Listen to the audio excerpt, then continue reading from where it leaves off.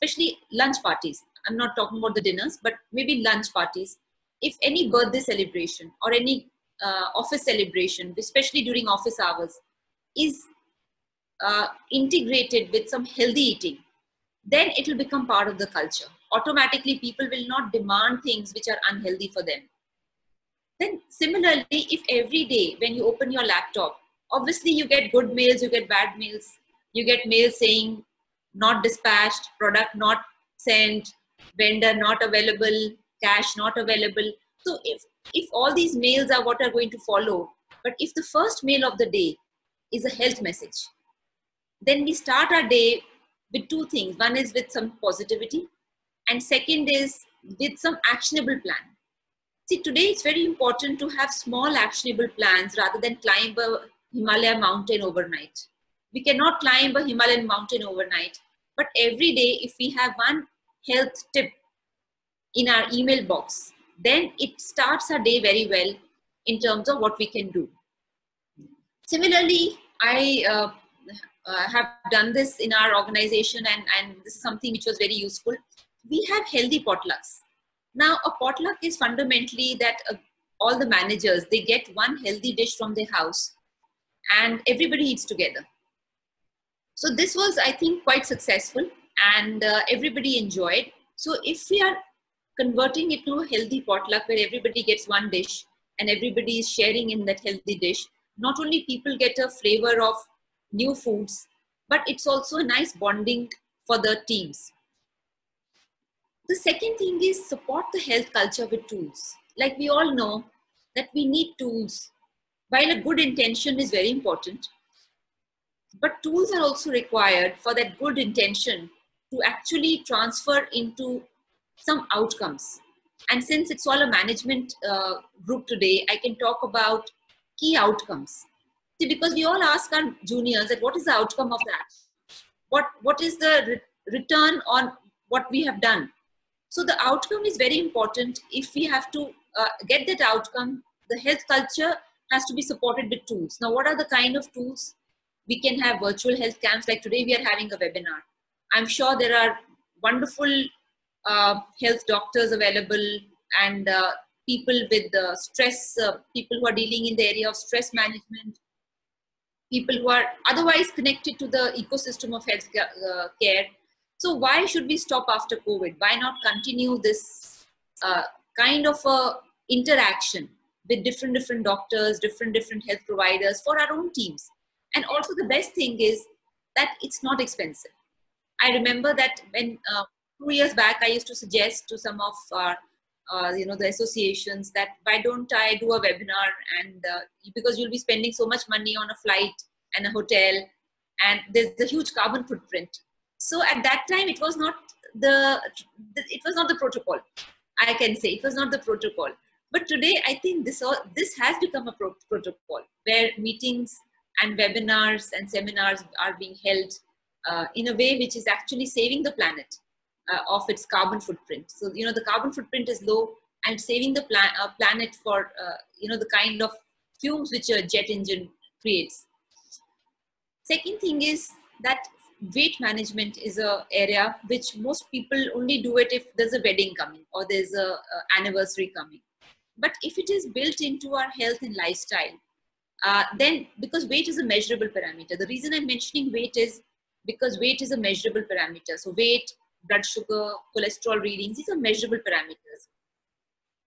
And if these kind of tools are available, like for example, we also have a health app, and there are many good health apps, but I think I'll later on show you the health app. So we have good health apps where you can actually download that health app and you can measure your progress. There are many trackers where you can measure your progress. So connected devices. Now, when I started looking at preventive healthcare, I was very conscious that preventive healthcare should not only be available to a small group of people who can afford, but it should be available to a larger group of people who can get it at a very low cost. And I found that these connected devices are very useful. Like, for example, I think some of you are also wearing trackers, if I'm not mistaken. I think you're wearing the health tracker, some of people. So this health tracker is very nice because every day it is showing you a number of how much you walked, how good was your sleep, and what is your heart rate. So these trackers put some sort of a discipline into our lives. And we have also launched our health tracker, or rather, sorry, we'll be launching a health tracker. It's in the final stages of testing. So what we're trying to say is that with very small expense, one can actually become healthy, but doesn't need to have very expensive medical bills to be healthy. The two things which are very important, which I'll be discussing later, would also be the importance of gut health. So for some of you who may be looking at free diet plans, we have launched an app called Vedic Diet app, which is obviously inspired from Ayurveda. And it has Ayurvedic nutrition and herbs and everything. So if somebody wants to know the name, it's called Vedic, VEDIQUE. It's a Vedic diet app. And I'll request Nitin at the end of the session to actually put it up on the screen after we finish. Okay. The next thing is that gamification. Now, all of us have been children once, and thank God for it, because my nephew and niece think I was like always old. But we all were children once, and we all remember how much we used to love playing. I think that is what needs to come into healthcare. Gamification of health, because otherwise health becomes something which is another chore, another job which we have to do, and many people then do not want to do it. So what is the gamification? It means that we can have different teams creating different goals and objectives. The goal could be around weight loss, it could be around running, it could be around exercises, it could be around drinking water, it could be around how many people take the stairs instead of the lift. So like this, what happens is now exercise is not only, or health is not only about an individual, because it's very well known that we as human beings are a social animal, which means we want to connect with others. We cannot imagine a life alone. In fact, a life alone is stressful for us, and a life alone is actually a prison. That's what, if somebody commits a mistake or a crime, their punishment is you live alone. Otherwise, food is there, and they get a place to sleep, and they don't have to do much work. So instead of it being happy for them, it is a prison. Prison is a sad place because they are cut off from society. Their freedom is taken away. Their interaction is taken away. So what I'm trying to suggest is that when we gamify health, when we have these small goals where teams within our companies are contesting for those health goals, then you don't have to push anybody to be healthy. It becomes part of the culture and it's fun. If health is fun, it is doable. If health is not fun, then it is not doable. It is not possible, because we have so much other things to look after: families, children, profession, employees. So health is the last priority. Fundamentally, I think health is the last priority for everyone. Now, another thing which is possible is all these tie-ups, whether it is your local fitness or your companies which might be doing something interesting in food. Maybe there is a local kitchen which makes very good health food. Maybe they could be asked to send in the lunch once a week or once in a fortnight or once a month, so that everybody gets a taste of health. Because one of the biggest bottlenecks is that we are used to a certain food, our home food. Now, if at home we are not knowing the recipes, then we never get exposure. So this is for exposure to good, different kinds of healthy recipes, different kinds of things to eat. And of course, connected devices also give you some measurable goals. One of the things which my young colleague Nitin also reminded me was that mindfulness is very important, and the young generation obviously is more conscious about stress management and the many apps which are available for stress management. And I think Nitin mentioned that Headspace and Calm are unicorns in their own right, because they are doing such a wonderful job. They're US-based companies, but they are doing wonderful job in terms of mindfulness, which is deep breathing, meditation, and it's all through an app. The lovely part is it's all through an app, so you don't really have to pay a lot of money to join these courses. Now, very quickly, I come back to individual health. So that was about corporate wellness, that how as senior people in the companies, we can bring health to our own employees who need it the most in these times of stress. Now, one thing which is very important is, like we all know, Ayurveda talks about gut health. And gut health and detoxification is at the center of current day research which is happening in the US. So recently, I had the good fortune of interviewing two celebrated people in healthcare. One is Dr. Alejandro Junger, and I'll ask Nitin to share the slides later, where I have started a health program with him, and he's a cardiologist, and he also advises many of the Hollywood actresses and actors. And in his interview, we talked about gut health. Now, what is interesting is about gut health is 90% of the cells in our body are bacteria, viruses, and fungi. And all these are called microbiome. And 90% of the diseases can be traced back to the gut. 80% of the immune system is living in your intestine. Many of us actually would be surprised to know that 80% of your immune system is living in the intestine. And this immune system is creating some molecules which are active in the nerves. So neuroactive, active, they influence the nervous system. They're messengers for the nervous system. And they take that information from the intestine to your brain. So many times when we are anxious, when we are worried, it is also a vicious cycle which is going on between your intestine of what you ate and how you are anxious. If your intestine is calm, you will feel calm. If your intestine is having spasm, gas, acidity, then you will be anxious even more.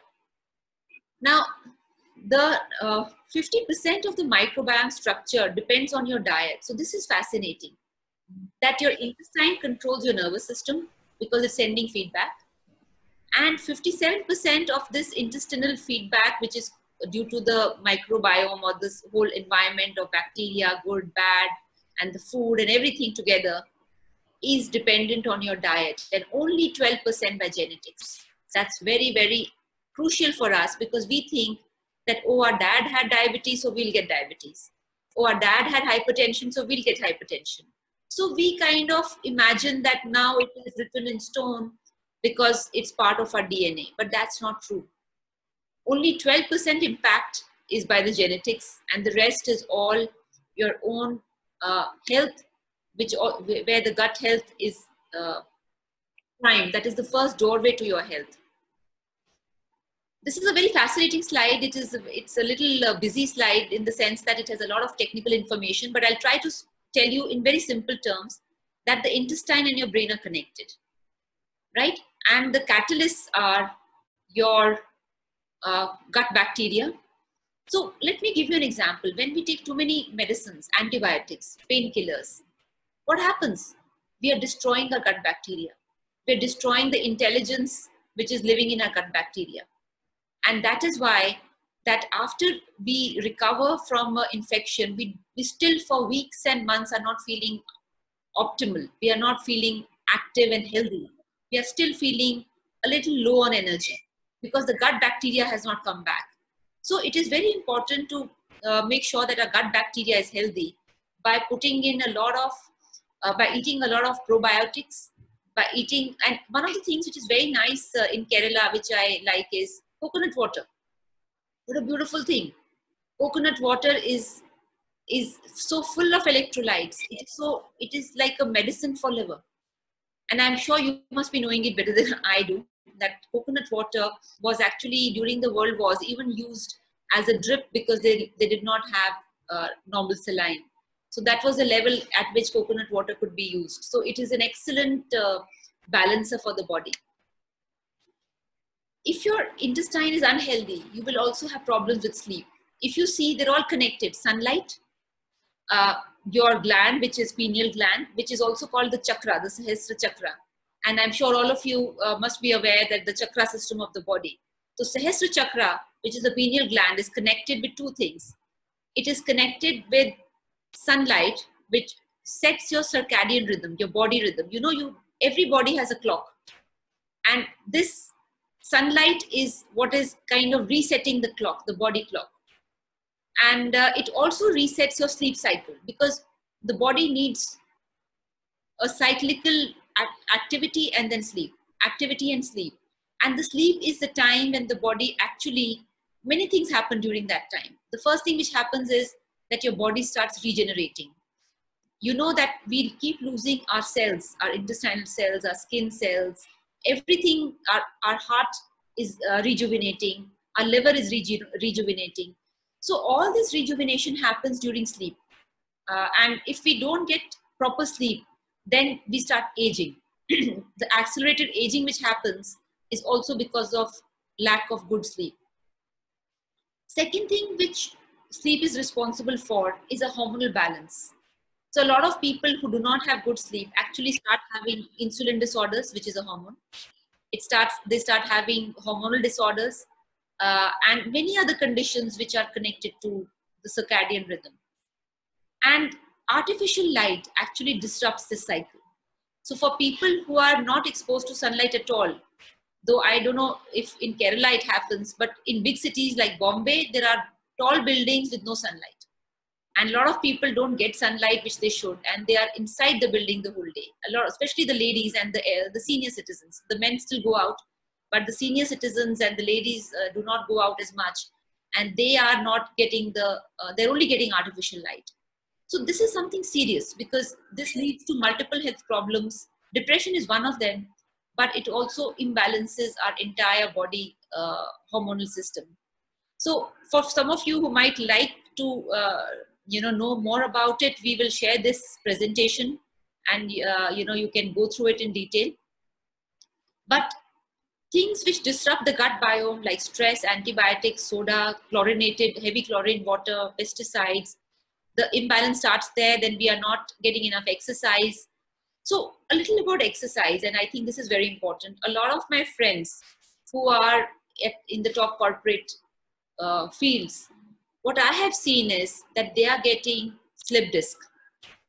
They are getting severe back problem, and some of them have actually also got surgeries done.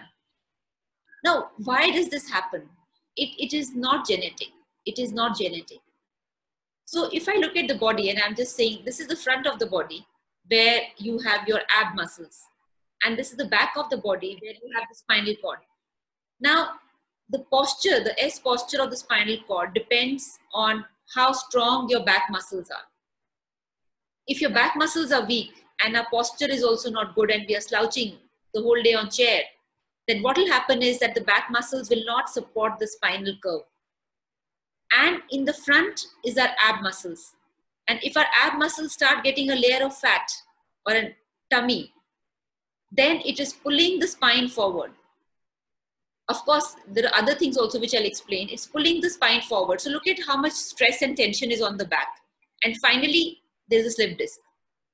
So which means, how do you protect it? Two things is, your ab muscles need exercises. It has to be strong. They are your core muscles. They hold your body together. They hold your body to get straight. So your core muscles need exercises, and your back muscles need exercises. Otherwise, slip disc is not far away. Especially for two other reasons. The first reason is a consumption of sugar. When we consume a lot of sugar, it steals calcium from our bones. And when it steals calcium from our bones, the result is that our bones become hollow. When we do not exercise, the muscles which are supposed to give strength to the bones and hold it together, they become weak. Now imagine the scenario. The bones are becoming hollow, and the muscles which are supposed to support the bone are becoming weak. And that's where bone problems start. Now the bone problems could be anything. It could be slip disc, it could be arthritis, it could be osteoporosis, it could be fractures, it could be nerve compressions. So multiple problems start because of this. So something which I would recommend to everyone is that core muscle exercise and back muscle exercise is a must after the age of 40. And we must stop sugar in our normal diet. Ideally, it should not be given till 5 years of age. There is no sugar requirement. And after the age of 40 also, it's good to stop sugar. And if you have a sweet tooth, you can take fruits, you can take jaggery, And you can take things which are more natural rather than white sugar. Now I come to detoxification. So while I have given all the problems, I'm sure you must be waiting for the solution now. So the solution is detoxification, which is of course sleep, 2 to 3 liters of water, activity, and alcohol in moderate doses, not too much. Uh, Food which are high in probiotics and prebiotics. So probiotics, obviously, many foods are there, like curd is there, fermented foods are there, and prebiotics are any fiber food. So for a gut bacteria, which is a healthy bacteria to remain healthy, and a gut immune system to be healthy, we need a lot of fiber. We also need the fiber because the fiber actually within itself has a lot of vitamins and minerals which are locked into the fiber. So when you remove the fiber, you also remove the vitamins and minerals. And we all know that, which is very paradoxical actually, and I talk about this, is that if you take dalia, porridge, whole wheat, it is not expensive. You refine it and remove the nutrition, it becomes more expensive. Then you further refine it, you remove further nutrition, it becomes more expensive. Finally, maida and suji, which is from dalia, are the most expensive, and it has nothing in it. Nothing at all. And yet we pay more to get that. So I think somewhere we need to change the cycle and not pay more to get less. I mean, as a business person, I don't understand how can we pay more and get less. So I would say that, and it's very also important to have antioxidant rich food, and I will talk about some of the good antioxidants. First is amla. Now, the story about amla, and one of the biggest brands, which is an internationally, the first brand of the world, was born in India, and it's called Chyawanprash. Now, the beauty about this brand is that it's thousands of years old, named after the founder or the creator, Rishi Chyawan. And till today, we follow the same brand name called Chyawanprash. So that's what I'm saying, that in India, I think the beauty of Ayurveda is so much. And I think some of you might also know the story, which is that Rishi Chyawan had a proposal from a king for his daughter, a princess.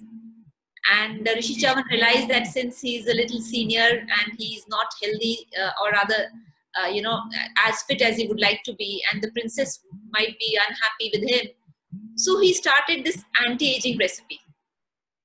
And this anti-aging recipe today we know as Chyawanprash, which 80% in Chyawanprash, of course there are 41, 42 other herbs, but the 80% of this recipe is based out of amla. The beauty about amla is that if you dry amla, the vitamin C is not destroyed. If you keep it for many months in the powder state, the vitamin C is not destroyed. If you add it to dals, lentils, it is not destroyed. Whereas all other groups of vitamin C, which is your orange juice, lemon juice, and sweet lime juice, all of them, the moment you take out the juice, over a period of few hours, the vitamin C gets destroyed. So this is the beauty about amla, and this unique thing that it preserves its vitamin C under difficult conditions. Another antioxidant is alfalfa seeds. So alfalfa seeds are extremely rich in minerals because the roots go very deep, 20 feet deep into the earth to extract the minerals which are not available otherwise. Then also we have something called Himalayan berry, which is basically leh berry. So these are small berries which grow at high altitudes, Kargil, Leh, Ladakh. And in fact, how I discovered this was that I was looking at some of the researches of DRDO, which is Defense Research Institute, which is a Government of India institute. And they give this Himalayan berry powder to their soldiers, some products of Himalayan berry to their soldiers. So I found this very fascinating, that it is a very good antioxidant, which is anti-aging. It protects against heart disease, cholesterol, damage caused by diabetes. So it is something which is a good to consume. Tulsi is also very useful. And now I want to share 2 recipes. So I will just request if Nitin can become the host, and I'd like to share 2 recipes which we are sharing with all our customers, clients. Yeah, I'm just sharing that. Done, madam. Please, the co-host. Yeah. So, yeah. Is it visible? Yes. Can you share the recipe? Yeah, we are there. So if you can see, there are two recipes which I have here put up. One is an immunity boosting juice, which has 1 amla, 1 apple, 2 tomatoes, 100 grams of beetroot, bottle gourd, which is Loki, mint, ginger, rock salt, and this Himalayan berry powder. It is not only good for boosting immunity, but it is also excellent for the skin. So all the people who feel that their skin could be better, I would recommend please have this empty stomach every morning. The second is a decoction or a kada or like a cooked decoction, which has cinnamon powdered 2 grams, ginger crushed 1 tablespoon, tulsi, of course we all know, black pepper. So all this you have to boil in water, and once it becomes like a decoction, like the water changes color, and at that time you add jaggery, and you can munakka you have to add while boiling only, and then once you get off the flame you can add jaggery and give it to anybody in the family, and drink this once a day at least, so that it boosts your immunity. By the way, this immunity boosting decoction is from the Department of Ayush. So it's not my recipe. My recipe or my organization recipe is the skin juice.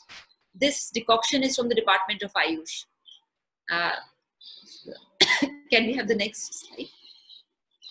So this is the next, yeah. Nitin, can you just put up the Vedic app slide? So if you see, the Vedic app is what, so I had a dream, and my dream was when initially when I got from medicine, you'll be surprised as a doctor, we were taught no nutrition, nothing. I had zero knowledge about nutrition. And so when I got into this field of preventive healthcare, I self-taught myself. And the area where I was most fascinated was Ayurvedic nutrition. And I realized that Ayurvedic nutrition should be given free of cost to the whole world, because it is an asset which is useful for everybody. And therefore, in this Vedic app, which is inspired by Ayurveda, all the nutrition knowledge is free of cost. There are diet plans there, and there are weight loss recipes, and many other features like knowledge center, videos, information. And if you download and explore this app, you will see it will be very useful. And this is also something which can be, knowledge itself is a good start to taking healthy steps in the future. Can I have the next screen? This is also a community. So what I was wanted was that, we can only get healthy if we are in a community. And if we are not in a community, health is not possible. In fact, there are books. There is a blue zone in Japan and in some other parts also of the world, where the entire village is minimum age is 80 plus. Of course, the youngsters have gone to the cities to work, but the senior citizens over there, the average age is 80 plus, and there are people who are living there who are 100 plus, 105, 106. And so that whole village was studied to see what is really good about that village. What was the biggest thing about the village? A very strong community, which was doing things together, which was healthy things together. And of course, as a community, when you do something together, like for example, today if I go out to a birthday party, most people will say, no, you have to have fried food. No, you have to have high sugar food. But imagine if slowly in community groups, we start cooking health foods. Then it will become our culture to eat healthy, and nobody has to feel embarrassed because they don't want to eat high sugar food or fried food, or they don't want to eat things which are unhealthy for them. And this I'm saying with a lot of responsibility, because all said and done, after the age of 40, 45, our bodies are not the same. And if we don't take care of the body, it's very hard for us to manage the kind of stresses and the pressures which are there on us as senior management people. And I'll give you a small example that, when we our soul, and I'm speaking as an Indian, we all understand the concept of a soul. The soul needs, for the soul, the body is its palace. We make our beautiful offices, beautiful homes, beautiful colleges and schools. And I have seen some wonderful and beautiful, I've actually seen some wonderful auditoriums in Kerala, which are huge, 1,000 people auditoriums. But the body, if you really look at the body, that is the real house of our soul. If a body is healthy, it's a palace. The soul is living in a palace. If the body is unhealthy, it's living in a broken down house. So I think it's very important to understand that we need to begin first with our bodies and to look after our bodies, so that when there is any crisis, we are fit and we are healthy to deal with that crisis. So this community is actually a free community. Anybody can join, and people can ask questions, and the answers are given free of cost. There is no charges for this, and our doctors, our dietitians, we have a very large team of about 200 doctors and we have a 200 team strong team in our company. So in which, of course, there are many people, doctors, dietitians, and engineers, and other people. But here in this community, we encourage people to ask questions. So I think now we should take questions from the audience, because I think we have I exceeded my time? If somebody could help me. I think we are on time, ma'am. We can take few questions. So over chat, we have received a question from Prem Chand. So in the current situation of lockdown and strict restrictions on moving out for senior citizens, they are forced to stay in. So what kind of a diet would be advised for such a person? The first thing, I think, for senior citizens, the comorbidity has to be managed. So if a senior citizen has, say, diabetes, I would say that we should start having, we should shift, we should not give like idlis of rice. Maybe we could try other grains, like we could try quinoa, which is a very low sugar grain, and make idlis out of quinoa, or make dosa out of quinoa. Similarly, we could also look at making a dosa out of sattu atta. Sattu atta is basically a little bit of chana and other grains mixed together. Similarly, if we have to eat rice, why not switch to brown rice? Why not make products out of brown rice or food out of brown rice? Second thing is, I think senior citizens must also get, like for example, if they're diabetic, then fenugreek seeds. So sprouted fenugreek seed is a wonderful thing to control diabetes naturally. And similarly, curry patta is good for cholesterol. Google, and I'm sure all of you must have heard of, not the Google, but the Google, which is Ayurvedic Google, is excellent for cholesterol management. And there are many herbs which are good for cholesterol management. For example, milk thistle is a herb which is very good for cholesterol management. So if one is having more of these kind of things, control the comorbidity. Another thing which is very important is, I think that we are not having enough salads and vegetable juices. Now, I know that in India, we do not like to have salad leaves because we worry about the insects and all.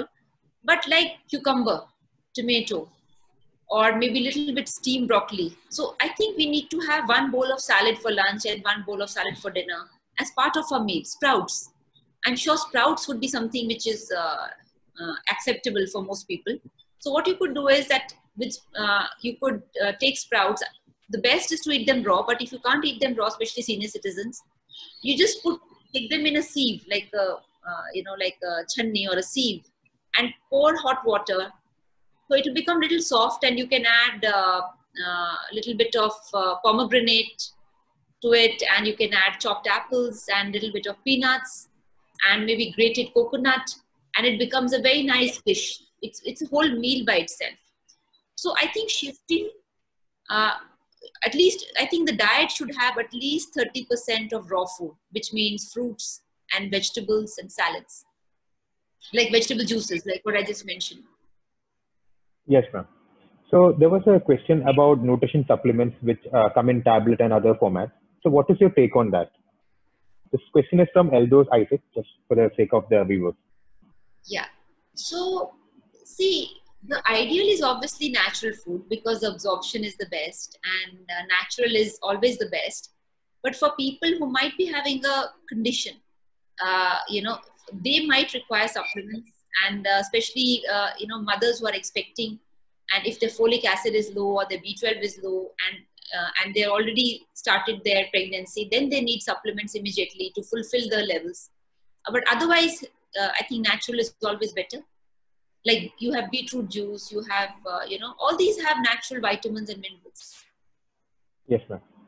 So there was a question from Babu Nettikardan. So he's asking, can you please share your comparison on merits of yoga versus exercise at gyms? And what would you recommend for a person who is 50 plus? I would say, see, I wouldn't say that you should do either yoga or exercise. I think a little bit of both is very good.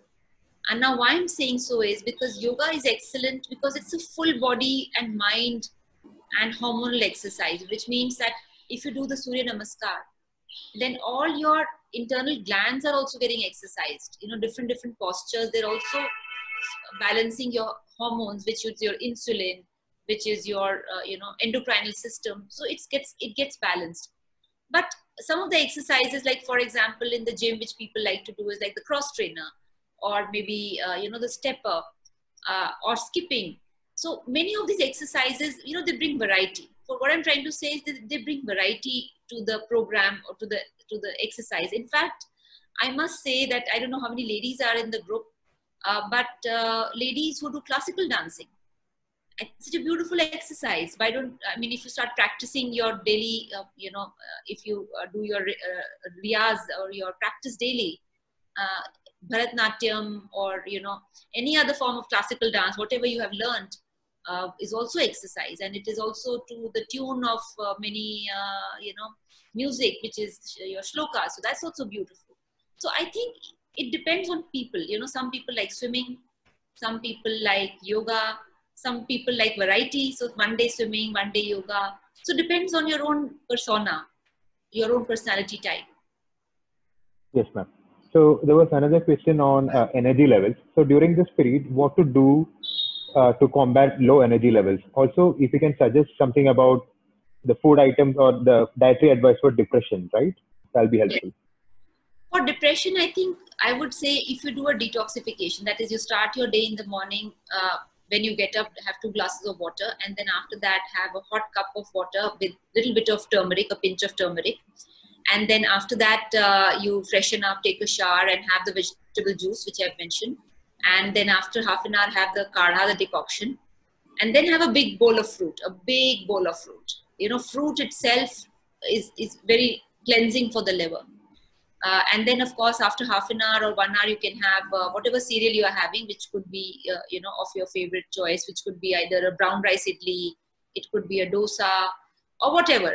Sprouts, maybe, whatever you are fond of, or oats, that could be there. And then for lunch, have a light lunch, in the sense that have a bowl of salad, and you can have brown rice and vegetable curry or something, or you can have, of course, I don't know if chapatis is a thing, but you could have some other, cereal with it. But in the evening, make sure that as the sun sets, you start having very light meal. At least the day you're trying to have light food, that day avoid your dinner and have just soups and salads. That's all. And then slowly you will see that you will feel energetic, because a lot of times when we only have cooked food and we never have any fruit or any other raw food or vegetable juice, what happens is our digestive system gets fatigued. There's a lot of fatigue in our digestive system, and that sets off tiredness and even aging. If you eat only cooked food and no fruit, no salad, the aging is very fast. Wonderful, ma'am. So there was a question about the right level of oxygen. So what are your views on that, and how to basically increase lung capacity? To increase lung capacity, I think multiple things can be done. Like, for example, you have the lung capacity increases when you are deep breathing, or when you are running, or when there's aerobic activity. So aerobic activity, which could be running, which even swimming, increases lung capacity a lot. So swimming, aerobic activity, dancing, deep breathing, all these increase your lung capacity, and it is very important, because if your lung capacity is good, then you can fight viruses. Incidentally, in a normal sedentary life or sitting posture, we only use 1/3 of the lung. So if the lung is this much, we only use this much, and the rest of the lung is collapsed. And it is a place where a lot of bacteria can ferment and build. So when you do deep breathing, you go to all the parts of the lungs and open up with oxygen, and basically all the negative bacteria, the anaerobes, are killed by that oxygen. Yes, ma'am. So there were few questions on the recommended hours of sleep one requires. If you can pay some light on that, that'll be helpful. So for normal people, for people who are not into yoga, for normal people, for the younger you are, more sleep you need. That means children need 8 to 10 hours of sleep. Then little teenagers also need about 8 hours of sleep. And as you become a little older, you need less sleep. But definitely, if you are exhausted mentally, you need 7 hours of sleep. But if you're doing meditation, and this is very fascinating, if you're doing meditation, you actually can go without too much sleep, because meditation is deep relaxation, is a very deep relaxation. So, but I'm not suggesting that you should compromise on sleep. I think you should just add meditation to your routine. Second thing I would say is that whenever in our organization, a lot of patients come, so we treat about 3,000 patients every month. We have seen women have a low level of vitamin D and B12, very low levels. And both are connected with virus infections and bacterial infections. In fact, a research study has seen that if your vitamin D level is normal and you get COVID virus, you will recover soon. But if your vitamin D level is very, very low, then the chances of recovery are very thin. So this is not being discussed as much, which I wish was being discussed, that how nutritional deficiency can lead to COVID fatalities. Yes, ma'am. B12 and vitamin D are a must. And of course, if there are, folic acid is also important. So nutritional deficiencies can lead to serious problems. Yes, ma'am. So there was a question about your views on naturopathy. I think naturopathy is the first line of treatment, and I'll give an example which I keep giving at many forums. Is suppose you go to your community center or your club, and you slip and there's a swimming pool, and you slip and fall into the swimming pool, and you don't know how to swim. The lifeguard will jump in, save your life, and you will thank him. You will feel grateful to God. You will tell your family that God saved me today. And after, suppose 1 month, you again go to the center and again something happens, you fall into the swimming pool. This time the lifeguard will tell you, sir, you need to learn swimming, because you keep falling into the pool and you don't know how to swim. So as doctors, this is the feeling we get, that doctors are they're like lifeguards. You go into a hospital with a crisis, the doctors will jump in and save you and do whatever it needs to be done.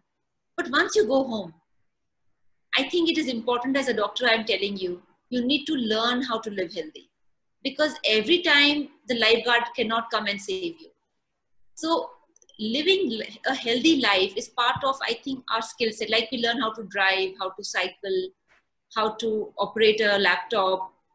I think how to live a healthy life should be taught as a fundamental science to every human being, because crisis a doctor can manage, but lifestyle is not a crisis. It is something which we have not learned on how to take care of our bodies. So like I always say that I'm sure there are a lot of men here and they love machines. They love the fancy cars and they love all the equipment and the latest phones. But as a doctor, I can tell you, the most beautiful piece of machinery which we have is our bodies. It's so beautiful. It is so amazing that I think, we know very little about how beautifully it works. And I think if we look after our bodies, we can, till the last breath, whether it's at 100 years or whether it's 95 years, we can be fit and healthy and very, very productive. Yes, ma'am. Due to limitation of time, we will just take 2 more questions. So there was one question from Indu Jairam.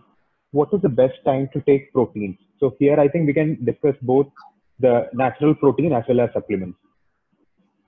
I think natural protein, You can take during the afternoon. It's, proteins you should take during the pith time. I mean, I'm sure many of you know Vat, Pith and Kaph, which is a fundamental, understanding about human body and the energy system or the Prakriti.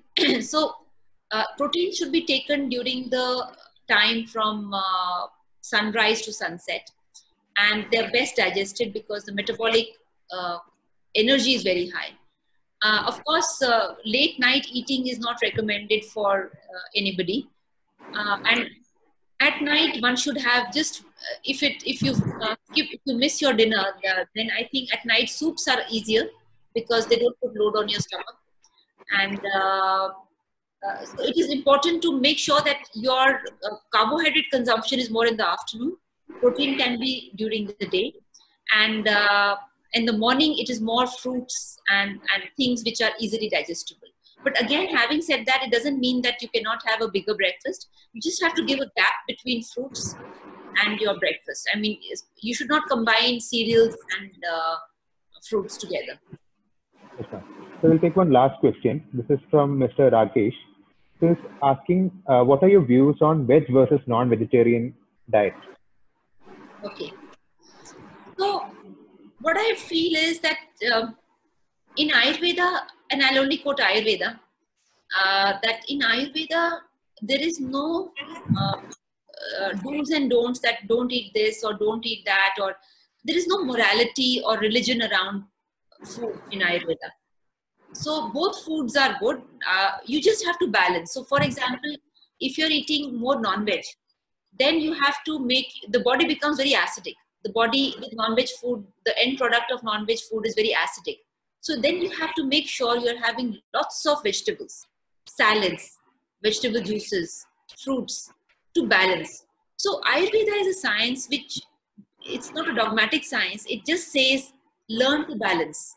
Like for example, Ayurveda doesn't even say don't have alcohol. No, it will. If you are having alcohol, balance by having fruits and other things which can protect your liver, which can make sure that your liver is healthy.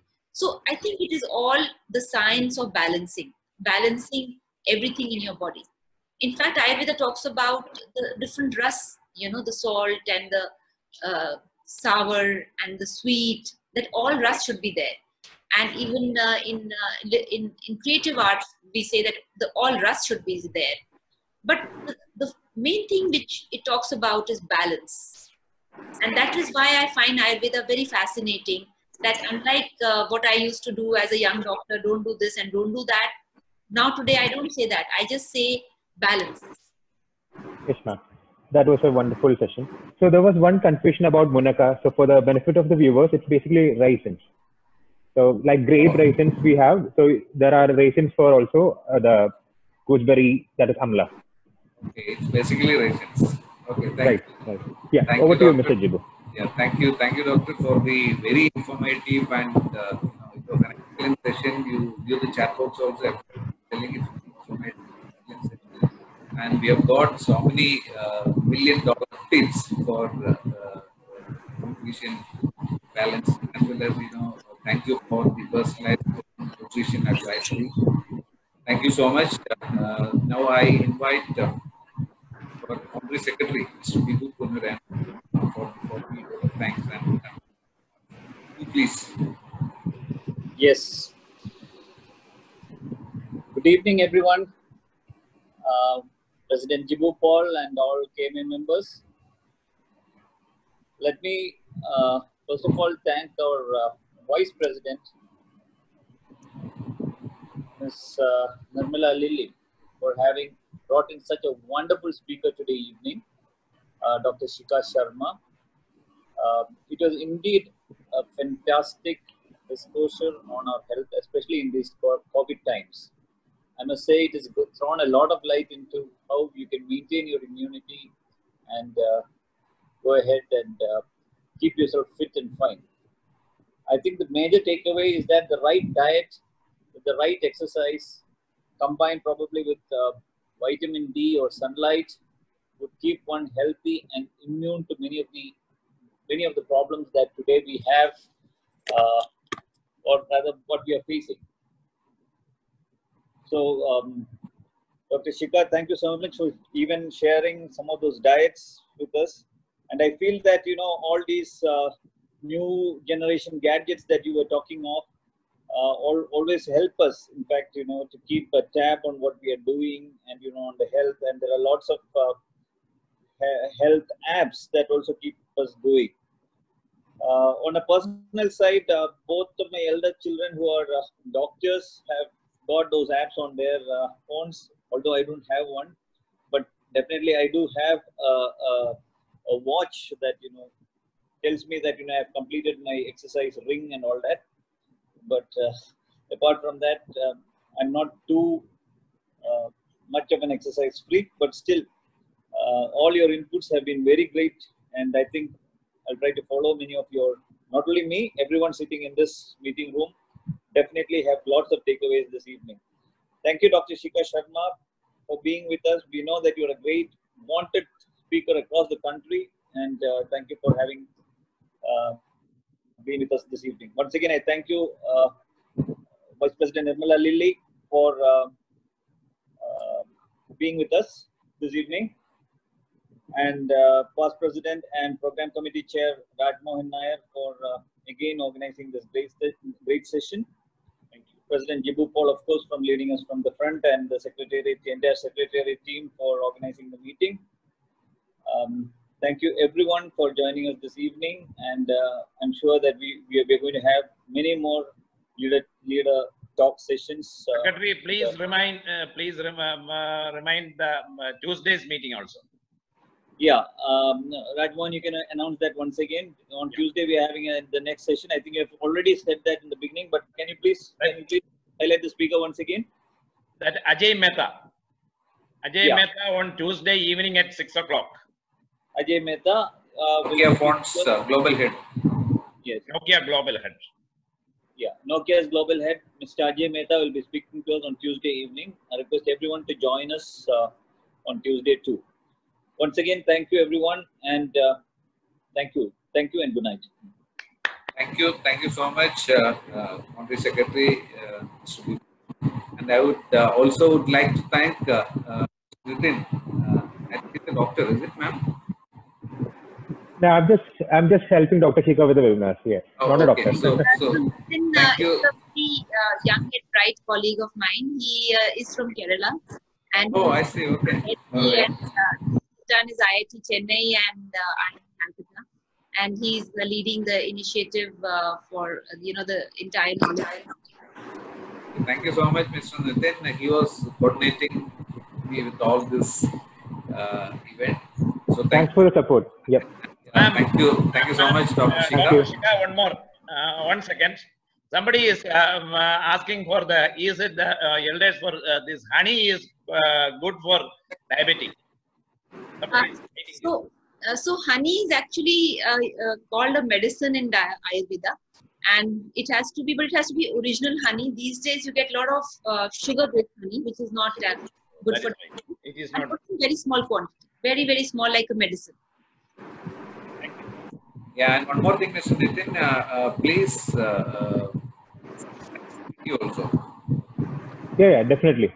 We can connect. Yeah, we can connect offline for that. Yeah, please share that so that so many people have asked that we will send to them.